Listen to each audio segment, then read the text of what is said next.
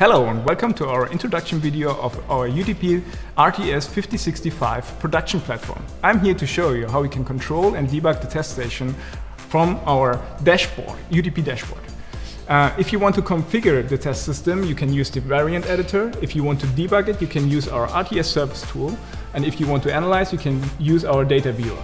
If you want to develop, you can use the standard tools like NITestN or NILabView.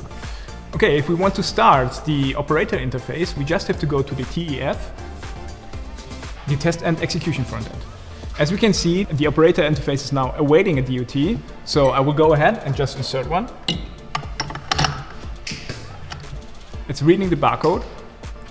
As soon as I scan the barcode, the DOT goes in automatically and starts to test.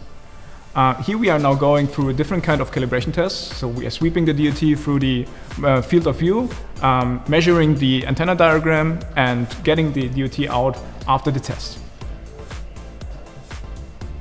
As soon as the test finishes, the test system indicates us if we have a passed or failed DOT. Here we have a green light, so we have a passed DOT, so I can just remove it and the test is finished. I hope you liked our short introduction video. If you have any questions, get in touch with us, get out on our website, nox.com, or email us.